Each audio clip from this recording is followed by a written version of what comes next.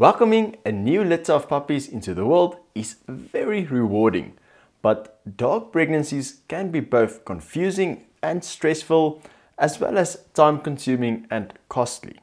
And if you've never been through the whole process before, you might be wondering if your dog was mated, how to tell if your dog is actually pregnant, what will happen to your doggo's body during pregnancy, what to expect when she gives birth, how involved should you be, and when you should actually worry and take your dog to the vet.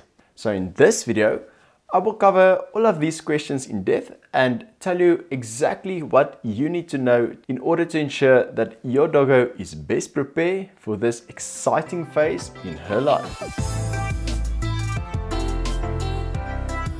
Hey guys, Dogtorpete here. I'm a veterinarian from South Africa. Now first, let's start at the beginning.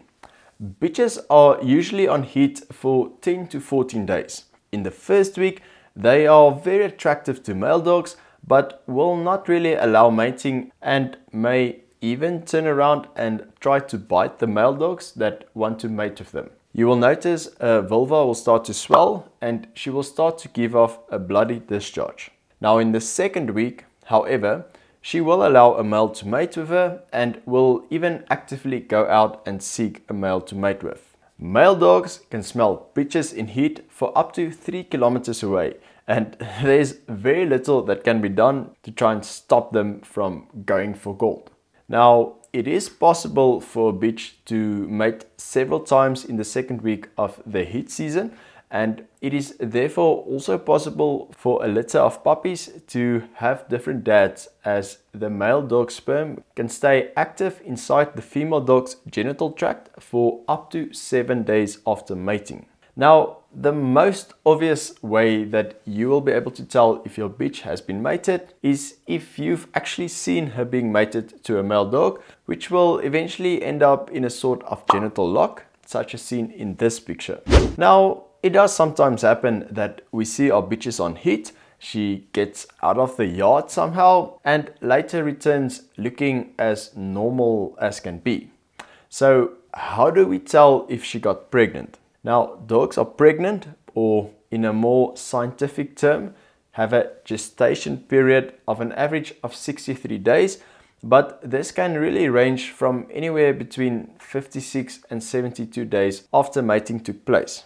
The earliest that we as vets can diagnose pregnancy in a bitch is with an abdominal ultrasound from the 25th day after breeding, where the pup's heartbeats can be detected. We can also measure blood hormones such as relaxin at day 30 and progesterone from day 34 onwards, and after day 50 we should be able to see the skeletal structures of the pup on an abdominal x-ray, as well as be able to tell how many pups are present and whether or not they are small enough to pass through the birth canal. If your vet is very experienced, he may also be able to palpate the pups around day 28, where they will feel like little golf balls inside the dog's abdomen. This is a very delicate procedure and should only be done by someone qualified, otherwise you might end up squashing the pups. Now, as in humans, you will start noticing changes to your bitch's body as the pregnancy progresses. After day 40, you will start to notice your pet's belly getting bigger, her breasts will become enlarged, the nipples will begin to get darker, and as her due date gets closer, you may also even see a little milky fluid trickling out of the nipples. She will gradually start eating more than usual in order to provide the necessary nutrition to a developing pups. So it is really important to make sure that she is getting the adequate nutrition that she needs. You will need to look for a well-formulated diet that is high in energy, low in fiber, and which contain high levels of omega-3 fatty acids. A great product for small breed dogs, for example, will be the Royal Canin Mini Starter mother and baby dog food that can be given from day 40 onwards until about 2 months after the puppies have been born. This can be fed to both the mother and her pups and can even be softened with a little bit of water to help ease the transition from milk to solid food for the pups. The bitch's feed intake should increase by up to 1.5 times the normal level, and you should feed smaller meals more frequently rather than large meals at once, as this can cause some discomfort. Some people reckon that it is necessary to give the mother supplements such as calcium or vitamin D during the later stage of pregnancy, but this should really be avoided as it can actually increase the risk of complications during pregnancy. Rather, feed her a well-balanced puppy diet from a reputable brand and she should be fine.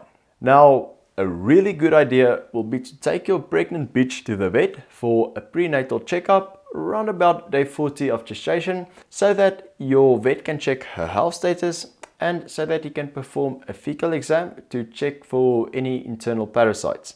Deworming a pregnant bitch with fenbendazole at the start of the 3rd trimester, which is usually around day 40, have been found to significantly decrease the amount of roundworms and hookworms in newborn puppies, therefore allowing them to grow and thrive to their utmost. Now, as the bitch approaches the final hours of whelping, her body temperature will start to drop. So it is also a good idea to buy a thermometer from the pharmacy around about 2 weeks before estimated due date and start taking her rectal temperature twice a day at the same time every day.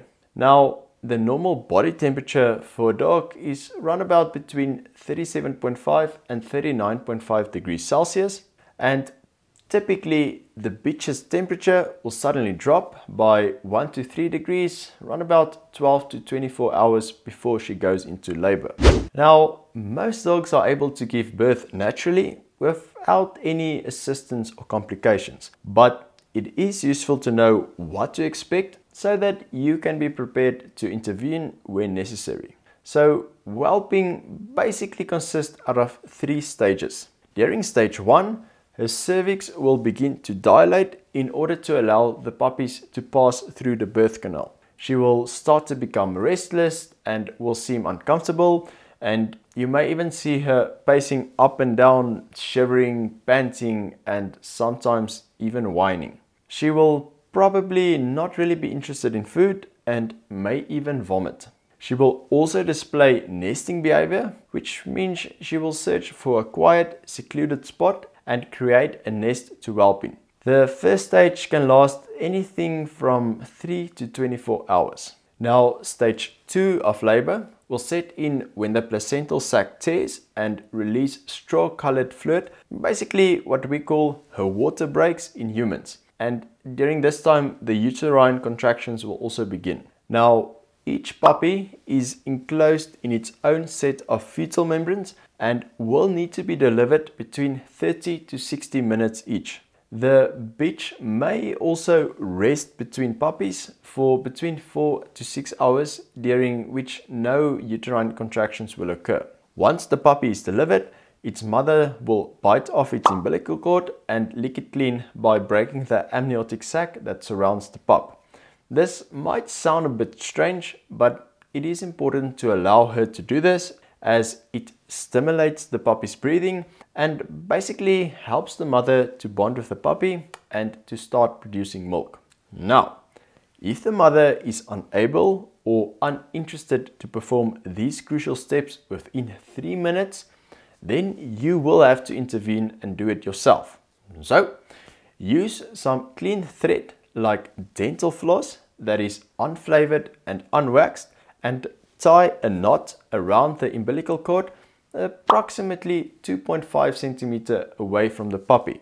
Be very careful not to pull on the umbilical cord as this may cause damage to the puppy's organs. Use a clean pair of scissors to cut the umbilical cord about 1 centimeter away from the knot towards the bitch's end. Use an antiseptic solution such as iodine or betadine to clean the puppy's abdomen after the cord is cut and dab on the end of the cut umbilical cord. Break the amniotic sac and clear the membranes and fluid away from the puppy's face, nose and mouth, and rub its body vigorously with a soft, dry towel to stimulate breathing. Check that the puppy is alive by feeling for a heartbeat by placing your index finger behind the puppy's elbow for a few moments. If it is alive, you should be able to feel a heartbeat, kind of like a drum beating against your finger. Now, the puppy may have a heartbeat but will not really breathe initially. This is fairly normal, as it may take up to 10 minutes to actually start breathing. If you need to help more than one puppy, then use a clean, soft, dry towel for each puppy. Newborn puppies are very slippery, and using a wet towel will make it even more slippery. And the last thing that you would want is the puppy slipping out of your hands and falling on the floor. Now, the mother usually proceeds to eat the afterbirth, and this type of behavior is completely normal. So do not interfere with this process or try and deter her from eating it. Now, stage 3 of labor start once the puppy is delivered and ends when its greenish blackish fetal membranes are expelled. The bitch will usually alternate between stage 2 and stage 3 when there's more than one puppy. And after all the puppies are born, dry and breathing, place them alongside the mother's belly and make sure that they are nursing. It is crucial for them to get in their first milk or colostrum in order to provide the puppies with the necessary nutrients and antibodies from the mother to help build up their natural immunity to infections. Now, the most important thing to realize during the whelping process is that the bitch can interrupt the whelping process if she feels frightened, nervous or disturbed. You will therefore need to provide her with a quiet, secluded spot in which to whelp comfortably and try and keep disturbances at a minimum. It is fine to check on her every few minutes, but only disturb her when it is absolutely necessary, as described earlier. The puppies should be left with the mother at all times and should be handled as little as possible. I know, newborn puppies are very cute and the temptation to cuddle with them will be very high, but it is important to understand that handling them too much will affect the bonding process with the mother quite negatively and may result in her abandoning or even worse, killing them off, which is actually more common than you might think. Another good idea is to provide her with a whelping box that offer a safe, warm and easily cleaned location to have her puppies. The box should be easy for the mother, but not for the puppies to get in and out of.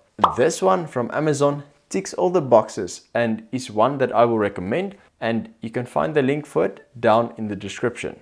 Now, as nature will sometimes have it, and as not all dog breeds are designed to give birth naturally, there may be some instances where you will need to take a dog to the vet so that a professional can intervene and help along with the birthing process.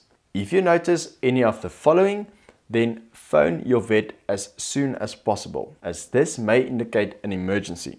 Number 1, when there is 20 to 30 minutes of active uterine contractions but no puppy is delivered. Number 2, if more than 4 hours passed since the birth of the last puppy and you suspect or maybe know that there are more. Number 3, no puppies have been delivered 24 to 36 hours after the rectal temperature has dropped. Number 4, the bitch cries and licks or bites at the rear end during whelping. Number 5, a puppy appears stuck in the birth canal or the mother is completely exhausted and cannot push the puppy anymore. Number 6, the pregnancy progresses beyond the due date, which is beyond 72 days from when she was mated. And number 7, no puppies are born 2 hours after the lochia or water-like discharges were first seen. Now, any of these signs may indicate that your dog may be suffering from a dystocia, which basically means that the pups are too big to be able to pass through the birth canal naturally. And this may very well require a C-section in order to save the pups and the mother's life. Also, the discharge from the vulva can really tell us a lot about the health status of the mother and the pups. If it is greenish with small amounts of blood, then this is what we call lochia, which is basically created when the placenta separates from the womb, and this is completely normal. If you see a watery or egg-like fluid, then this generally indicates that the bitch is starting to give birth. You may even see a water-filled balloon protruding from the vulva, which is basically the fluid surrounding the fetus during the normal development. If you see a little bit of blood during the birthing process, then this is quite normal. But if there is a lot of blood present, then this might indicate that there is something serious going wrong. The bitch will have a bloody discharge for up to 6 weeks after giving birth, which is still normal, as it only means that the uterus is involuting, which means it is reconstructing and shrinking back to its pre-pregnancy size and state. But if you at any time see a stinky yellowish white or brown discharge, then this is serious, as it may indicate that there's an infection in either the uterus or the vagina. And this is not normal, and the bitch should be taken to the vet as soon as possible to be examined. Now, pregnancy can be quite a stressful time for both dogs and owners, but it doesn't have to be. The more you know about the dog pregnancy ahead of time, the better prepared you will be to take care of your doggo and her pups. Now, I hope this video gave you a proper rundown of what to expect, and if you found this video to be helpful, then please bark a like and share it with your friends. And if you are new to my channel, then welcome and consider subscribing, as I'll be posting new videos on interesting pet related topics every week. And as always, have a lekker day, and I'll see you in another video next week. Cheers.